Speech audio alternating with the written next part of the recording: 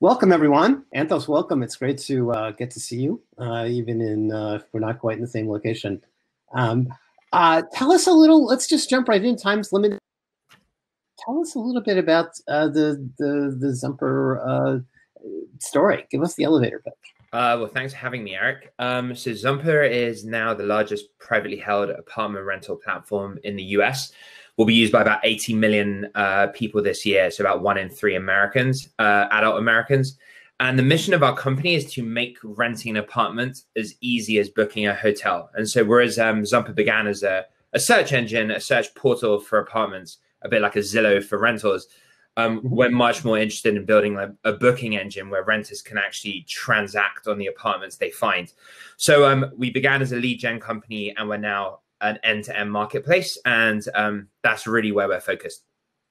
How long were you doing in the first stage, basically working as a lead gen for other landlords? Yeah, we spent 5 years getting to our current scale, which is 14, 15 million visits a month, maybe 7, 8 million MAUs a month.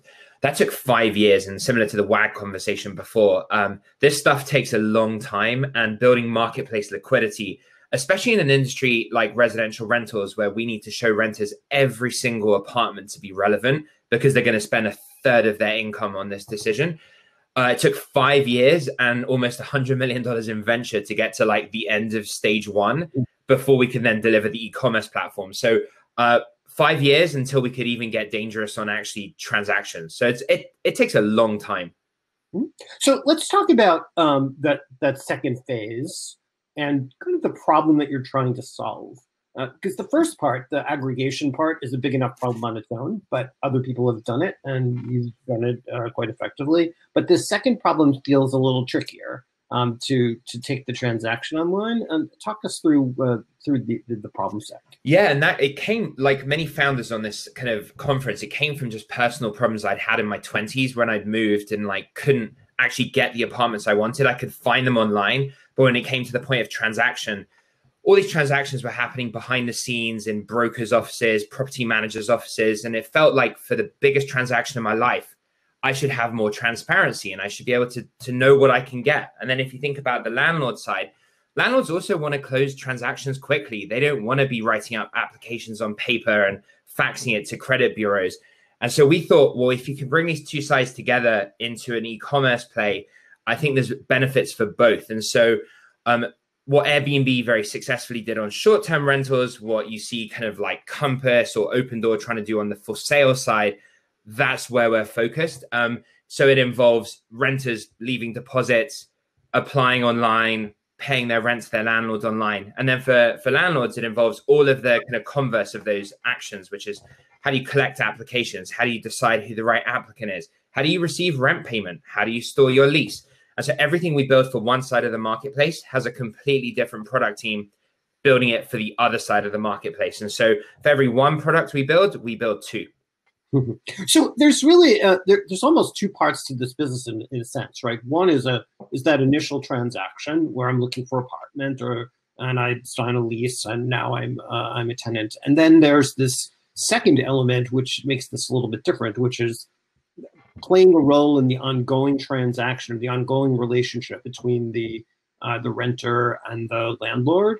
And talk a little bit about how that plays into your model, that element. Yeah, I mean, as many of the listeners know, I think 70% of US rental checks are still actually on a physical check. They're being mailed to their landlord or dropped off in the landlord's mailbox. That's insane, not just from an efficiency point of view, but from a trust and safety point of view. And so as Zumper tries to build the most trusted apartment rental platform in the US, part of that is creating the rails of these monthly payments between landlords and renters and creating a trust that landlords expect to receive their payment on the same day every month. And renters know that when they submit their payment, it will go on time. They will not have any issues with the transmission or any threats that the rent didn't come on time or they couldn't vouch for it. And so first of all, it was to solve a problem. Second of all, if you think about it from a venture-backed startup perspective, where now Zumper's raised 140 million, and obviously our investors want us to take this far, there are huge strategic advantages to being in that payment flow. So we're processing, a third of the renter's income every month to their landlords. If you think about the services we might be able to offer them, whether it's renters insurance, setting up an Instacart account, HBO Max account, there are so many other things we can do where I think Zumper starts as a rental brand, but moves more into a lifestyle company where we help renters actually enjoy the space they moved into. I think that's where we end. And so talk a little bit about your business model. How are you making money? So very simple. Zumper makes money two ways. Our classic landlords who for the first 5 years paid us for lead gen can continue to pay us to come to the top of the results. So this is just like any classic kind of lead gen business where people jockey for position in front of our kind of 15 million visits a month. The transaction model says, okay, you can pay us for lead gen, but we can do far more for you. So instead of paying us for eric.savitz at gmail.com, I'm not trying to give your email address away. That was a guess, Eric. Instead of paying us for a random Gmail address, pay us for Eric Savitz with this credit, this criminal, this eviction report. He's pre-qualified and he can actually pay you a 6-week deposit to lock the apartment down online. That's what we're building. So we try and encourage landlords to see the value on paying us per transaction instead of just paying us to kind of fill their CRM with a bunch of Gmail addresses. So talk about a little bit about who your customer set is, right? So there are small landlords with 1 or 2 properties. There are landlords who own hundreds or thousands of apartments. Who are you trying to serve primarily? Yeah, and like every marketplace business in this conference, like our supply side is segmented. There are loads of different parts of supply. It's never as simple as just saying kind of landlords. To oversimplify, there are kind of 2 kinds of landlords we serve. There's the multi-family landlords who, for those of you in the US, is like the Avalon Bays of the world with the kind of big tower blocks. They constitute about 20 to 25% of rental inventory in the US. They're typically people who pay us for leads. Like they've got sophisticated systems and leasing teams in their basements. So they pay us for access to our consumers because they don't have 80 million Americans using avalonbay.com. The other 75% of the market, which is kind of the mid-market and the long-tail landlords, they're who pay us for the transaction because they don't have access to leasing agents or sophisticated CRMs or sophisticated kind of rent collection tools. They're the kind of the grand underserved community. And so the way Zumper's working is much like kind of hotel marketplaces, we're building for the small landlords now. And once we get the tools we build for the small landlords to enterprise grade, then we move them upstream and say to the Avalons and the big landlords of the world, hey, you're used to paying us for leads, but we can do so much more for you. And I think many marketplaces are built like that, where you try the much more disruptive software on your smaller customers who need it the most. You get it to a level of enterprise grade that makes you feel pretty comfortable. And then you upsell it to the big guys. And that's ultimately where most of the dollars are. Booking.com did it this way. Expedia did it this way. Everyone starts small, then builds to enterprise grade. We kind of stumbled into it. It wasn't a conscious choice, but it makes sense. How much of the, well, it's a couple of related questions. One is, how much of the, say, U.S. apartment inventory that's available do you have on the platform? And then sort of secondly, where are you doing most of your business? So is it mostly large cities? Give me a sense of what that looks like. Yeah, so we show about 1 million listings a month on Zumper, and we believe there are about 1.2 million rental apartments for rent every month in the US. So we have about 5/6 of the apartment inventory.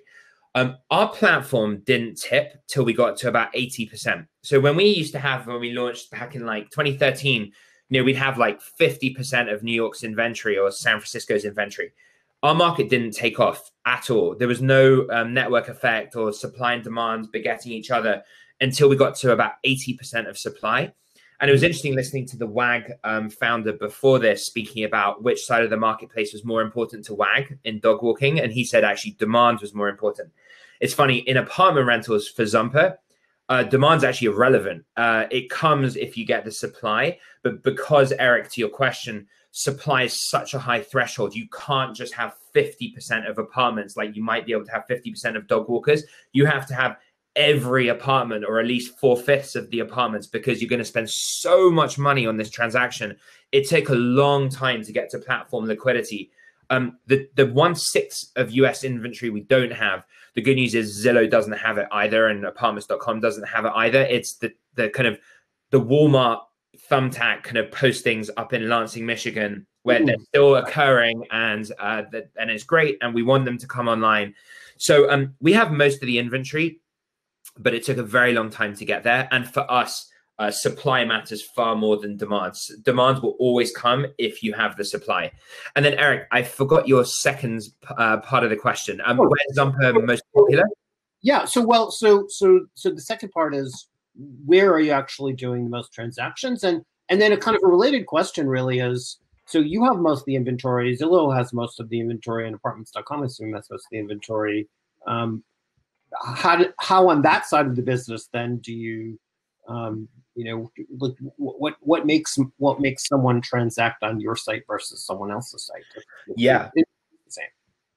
We started being strong on like the coast. So like we had like a tech brand to begin with. And so most kind of millennial urban dwellers for the first 3 or 4 years used us on the coast. So like we were big in LA and San Francisco, New York, Boston, Chicago. On the second question, so that was the early days actually. And then, but there's only so many TechCrunch articles you can do to make you kind of your brand scale. That's TechCrunch is not the mainstream. And so obviously now, to become next level, we have to be big in Texas and the Midwest and like these states that like obviously have far more of the population in them. And that's where Zumper's becoming popular now. Yeah. Your second question is like the biggest question that I go to bed with every night, which is we're going up against Zillow, a $10 billion company, and CoStar, who own Apartments.com, a $20 billion public company. And we're the number 3 player in the space, and we're the largest private player. But it's not enough just to compete with them on search and lead gen. I think being the number 3 player in that space is good. That's where the transaction platform comes in. So we already make the majority of our revenue from transactions, not from lead gen, as this e-commerce play. And that's not true of Zillow and CoStar. They're much more lead gen plays. And so instead of beating them at their own game, where these companies are amazing lead gen platforms, for us, building a search engine was a means to an end. But actually the way to disrupt the big guys and the way to build the next generation of marketplace is to become transactional while they kind of remain predominantly lead gen companies, at least in rentals. So let's talk for a moment about the experience that you have had during the pandemic, during the shutdown. This is obviously a difficult time for people to get out and look at apartments. Or to do other kinds of transactions. How has that impacted your business? What's happened in terms of pricing? And then, a related question is, it seems clear that a lot more people are going to work from home, not just for the next few months, but maybe on an extended basis, which raises some interesting questions about the dynamics of the markets where this is true, particularly large markets like New York and San Francisco. Talk a little bit about what you've seen and what you might anticipate happening in the months ahead. Yeah, so residential rentals, and we are classic 12-month leases. They took a 40% hit in March. So the week after many US states moved to shelter in place, US kind of Google organic traffic was down 40% year on year in terms of just generic apartment queries. So Zumper was flat because we're kind of stealing share, but it was still like, we expected to be 40% up year on year, and suddenly we were flat. So people postponed moves. Absolutely. It was pretty devastating to our industry. What we're seeing now is kind of a couple of things. One is pent up demand is now being released. People still need to move, and some people are still moving into aspirationally the next up apartment. Sadly, given the unemployment rate in the US, many people are going to have to trade down to find apartments to fit their new needs because of the crazy things going on in our economy. So demand is kind of back. I think the question is now, how do they transact? So the downside for Zumper during this was, in the last 3 months, our traffic like fell off a cliff temporarily. But then, like any good entrepreneur, like you have to find the upside in the tragedy of what's going on. So we launched a product called InstaRent. InstaRent is true e-commerce for apartments, where you can reserve an apartment online, pay a small fee, and actually that's your apartment. And you have 24 hours to close it, whether you could go tour in person or you can just rely on our VR and video tour. And so, Eric, I think with demand coming back, a significantly higher percentage of renters are prepared to take an apartment unseen or to commit to it online before they actually then go and see it. And pre-COVID, only 10% of renters would be prepared to take an apartment online. During COVID, 80% of our renters are prepared to leave a deposit and actually transact on an apartment online. 80%. Now, 80% so let's just underline that, right? Yeah. 80% of people are willing to rent apartments that they never stepped foot in. Correct. Post-COVID, the question, Eric, is going to be, it's not going to be 80%. So like, we get it. And we encourage our renters to go and see apartments still, but it's not going to be 10%. If you're, in New York and you're moving to LA, this is a wonderful way to actually like close an apartment lease. And our job as Zumper is to give you enough information and enough video and VR tours to make you comfortable that this is a decision you're prepared to make. For the, say, 25% of people after COVID are prepared to do it, 3/4 of the world will still want to go see the open house. That's great. Zumper's tools will still work. When you're in the open house, you can use InstaRent to book it. But it's going to fundamentally shift people's like risk propensity that actually make larger commitments online. And it's probably sped up the industry by 10 years.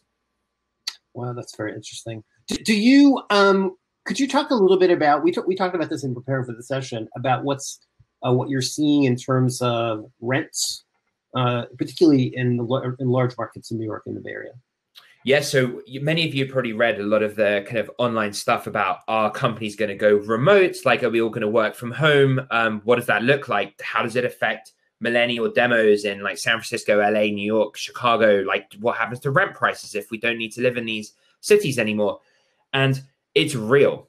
So that Twitter conversation you guys have probably followed in the last week, we see it in our data. So to give you a couple of examples, San Francisco's rents are down 7% year on year. In 7 years of running this company, we've never seen a decline. Mountain View and Menlo, obviously near the Google campus, the Facebook campus, their one-bed apartment rents are down 15% year on year. So when you guys hear that like companies going remotely will have a massive impact on the real estate market in areas where traditionally people try to live near work, that is real. And it is not just idle chit-chat on Twitter.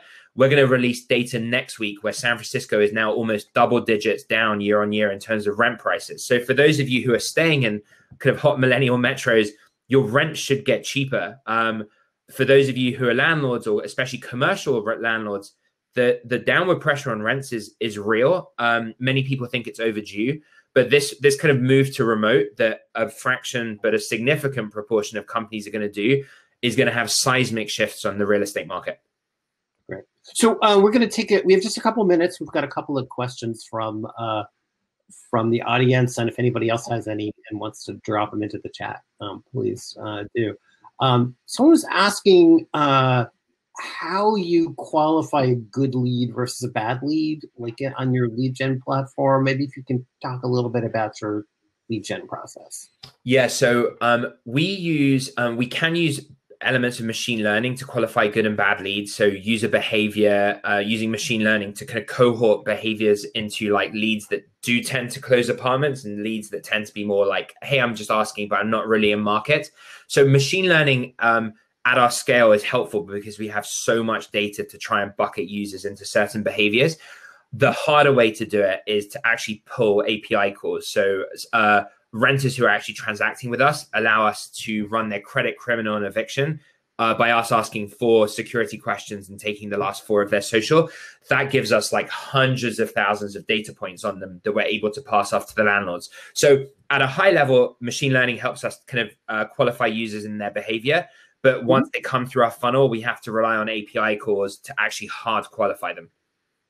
Interesting. So what's the like, how often what's the percentage of success rate, like the hit rate of somebody who comes, looks for an apartment that actually then closes? Like, yeah, it's like 3 to 5%. So of like every 100 messages sent on our platform, or another way of saying this is, if 100 messages are sent on the platform, it will turn into somewhere between 3 to 5 leases. So the average renter sends around 20 to 30 messages in their search, which is high. So they kind of, they do like to see a lot, but again, it's such an important decision that our job at Zumper is not just to show them one apartment and say, hey, take this. We're actually comfortable with them sending multiple messages because it's like it's the heart of your life where you live. So 3 to 5% close into leases. And do you think that the rest of them, is it that people are using other services? Is it that they're they're kind of just shopping around. They're thinking maybe 3 months from now I should look. I looked today. I was thinking like, oh, like not that I'm actually not looking for an apartment, but I was curious about in the Palo Alto market. So yeah, I mean, our renters typically they'll probably use us and like Zillow or us and apartments.com together. The time where Zumper is exclusive is where they book with Zumper. So when you use InstaRent and you reserve an apartment, you can only do that on Zumper. So that's where they have to exclusively use us.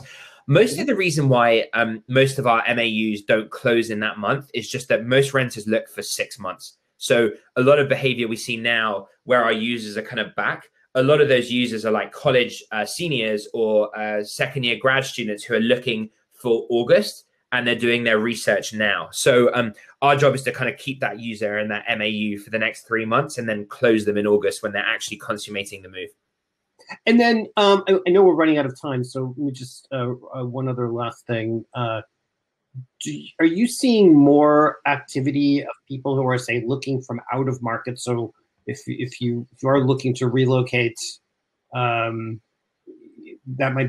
an easy way to chat, right? Like normally you might think, oh, how am I supposed to look for an apartment? I'm living in New York and I'm moving to San Francisco, or vice versa. Totally. Are you seeing more of that kind of activity? Yeah, on 2 levels. One is we now have the tools to allow you to do that. So, but with just photos, I don't think it's good enough. But now we can offer renters video and VR. They can actually like get much more informed. And 2 is, I mean, we're in the midst of like a gigantic global recession. And mobility is going to be really interesting. Like some people are going to move back to their home state. Some people are going to quit these kind of hot millennial metros and they're going to move to more affordable places. And so we're seeing a huge demand of moving out of like these coastal states into like more livable places. And so for both those reasons, yes, there's a lot of kind of upearthing that's going to happen in the next 6 months. Wow, interesting.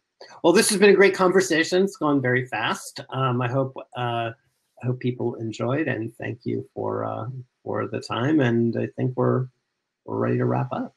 Thanks, Eric. And anyone who has any questions, it's just my first name at zumper.com or at Anthemos on Twitter. Send me a note. And Eric, great stuff. Enjoyed talking. Thanks very much. Thanks so much. Have a great day.